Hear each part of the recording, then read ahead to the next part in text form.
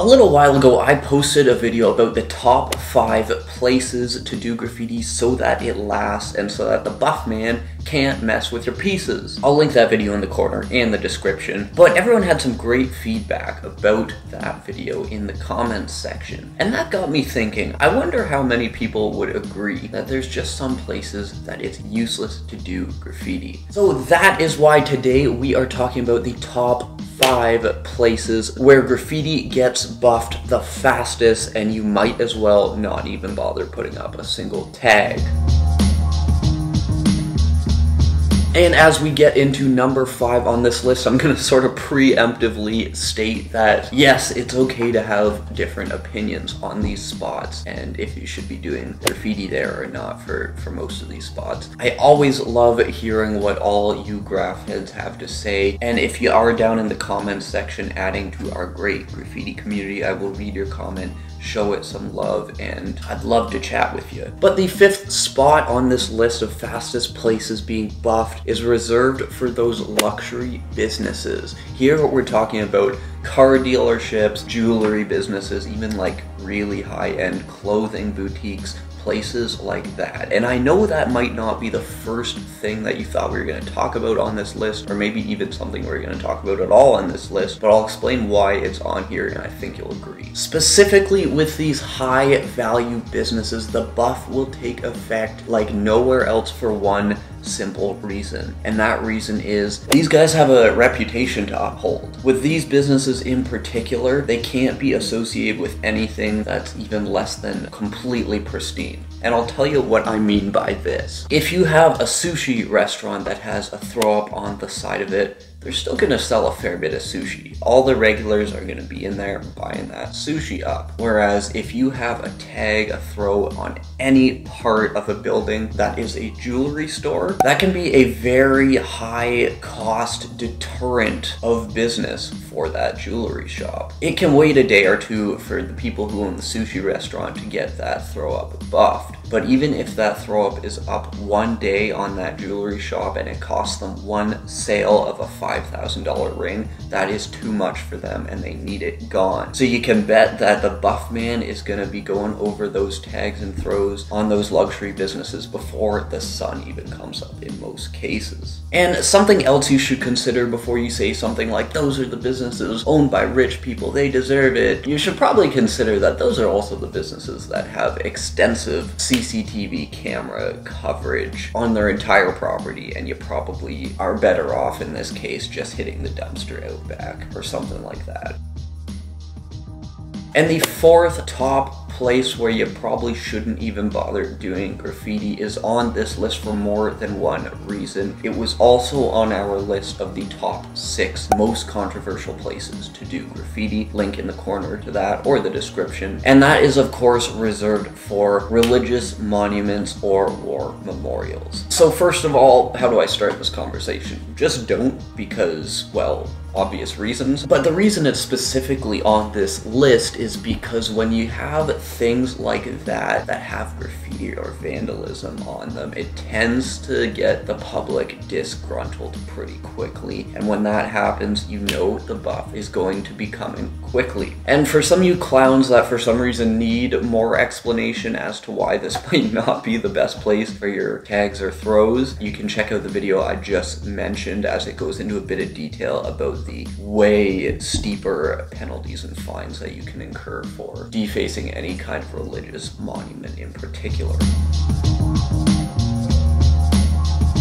And the 3rd top place where graffiti gets buffed quickly on this list is in a bit of a different category than the other ones, and that is of course on free walls or legal walls. Yeah, you heard me. And I know the buff man isn't going to be rolling through to paint over all the burners on a free wall or legal wall. That's not how it works. But if you're looking to have a piece ride for a long time, you're still in the complete wrong place to be doing graffiti. Because the reality is, unless you're one of the very best writers in an entire area and you paint there, or you have a ton of respect, do a piece there, and then somehow die or something like that, you're gonna get covered up pretty quickly. That's just the nature of free walls. So although those free walls are a great place to practice and improve your graffiti, they are not the place where you want to be putting your name if you want your name to ride for years and years. And the second fastest place where graffiti gets buffed is a nuisance to every graffiti writer, simply because, well, I guess it's because municipal governments exist. And that is any public spot in a particularly well-kept or protected area of a city or town. And I know that's a mouthful and it's also a little bit vague, but that's because it sort of has to be vague because it's different for every place that you go. For example, I grew up in a small town that I'm sure the people of would be happy to hear it called quaint. And this town is desperately, to this day, trying to become a tourist destination for whatever flawed piece of logic is in their head that made them think that was a good idea. But in a tourist town, they know that there is no room for graffiti or any unsightliness whatsoever. So if you have any tags, throws, or pieces anywhere near the town center, city center, whatever of that town, you can bet your ass that there is gonna be a cleanup crew there before the yokels even have a chance to write an outraged article in their paper about it. Best advice for this one? Well, some of the more stubborn graph heads among us might say, although it's going to get taken down quick and it's highly patrolled most often, you'll get seen quite a lot in a short span of time. The more laid back writers among us, on the other hand, might say something like, try 2 blocks over.